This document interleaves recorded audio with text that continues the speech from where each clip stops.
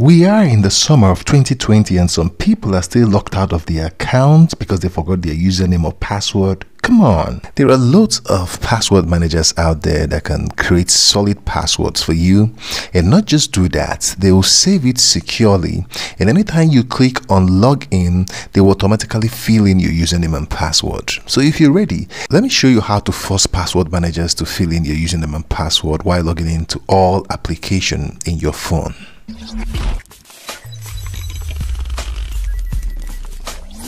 Welcome back to Smart Depot.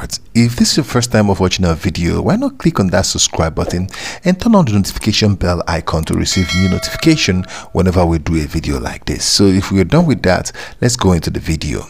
Today I'll be talking about password managers, and if you're using Android, you already have one from Google right inside your phone. There are loads of them out there, and many of them are very popular. mPass, BlackBerry, LastPass, Dashine, Password Manager. They are just one password. There are just so many there.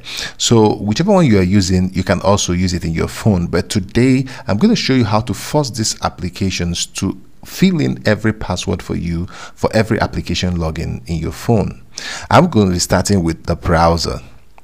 Now, let's say you already have a password manager working for you, like in this case we're using Google, and then you fill in the browser to log in into your account, maybe Twitter, and then after you've done that, and you can just go in and with your secure login and all that, you just go in and browse. But then when you come down, the same application on the phone, and you're using the same Google account signed in, you can see autofill, you can see the password popping out, and you just been wondering. And one of the things that happens here is that most people end up typing the wrong username or the wrong passwords, and they end up being locked out of their legitimate account, and this could be very sad. So that's why it's important you pay close attention to what we're saying. Let me show you how to force password managers to fill in all your password for all application login in your phone.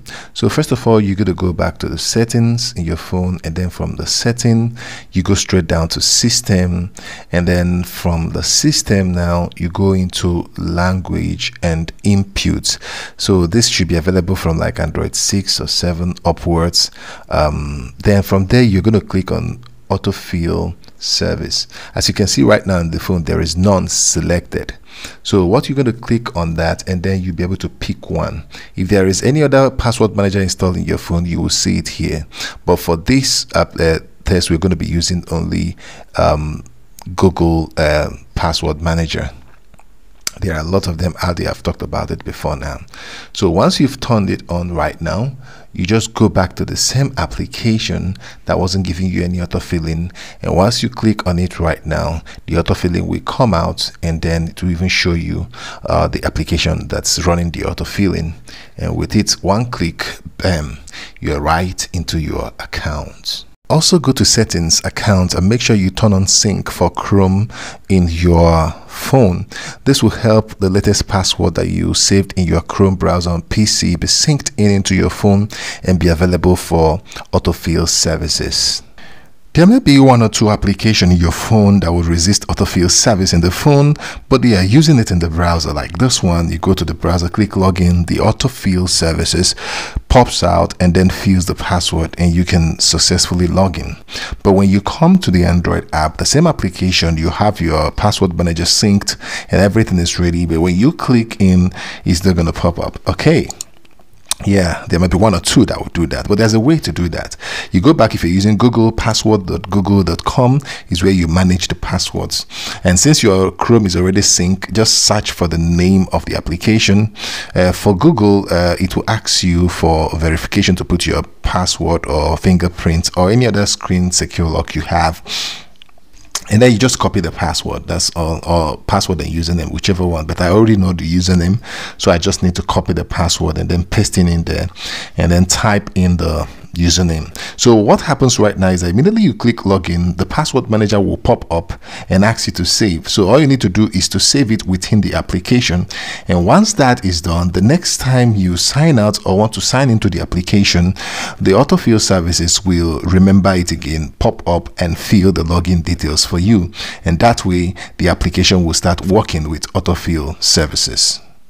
You've done almost everything you need to do to make autofill, fill in all login details for application in your phone, but now comes where we need to take up the security of your account to the next level. So if you're going to use password manager, the account that you're using it with ought to be very secure.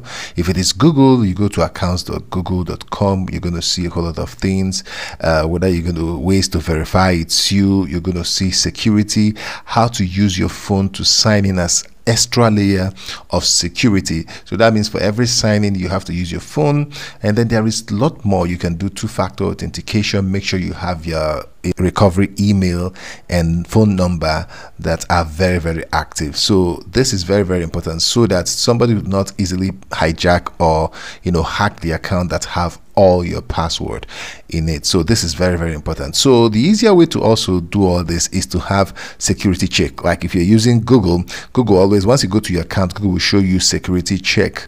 So this security check up will now help you to know some things. Like in this my account here, I have some devices I've signed in, signed out of 100 and something days. You just have to remove all of it and make sure that your security checkup is all clean. So that'll be about it for today. I want you to subscribe, put your comments in the comment section, and like, share as much as you can, and I'll see you in the next video. Peace out.